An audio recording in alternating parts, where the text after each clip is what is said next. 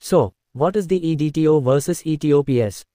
ETOPS, Extended Range Twin Engine Operational Performance Standards, and EDTO, Extended Diversion Time Operations, are both regulations governing twin-engine aircraft operations, but they differ in scope and focus. ETOPS 1. Focuses on engine reliability and the ability to continue flying safely on one engine in case of an engine failure. 2. Specifies the maximum distance an aircraft can fly from a diversion airport, typically 60, 90, or 120 minutes.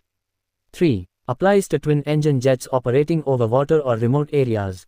ETDO 1. Focuses on diversion scenarios and the ability to safely divert to an alternate airport in case of an emergency. 2. Specifies the maximum time an aircraft can fly from a diversion airport, typically 90, 120, or 180 minutes.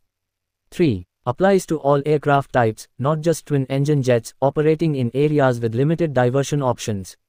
In summary, ETOPS emphasizes engine reliability and one-engine performance.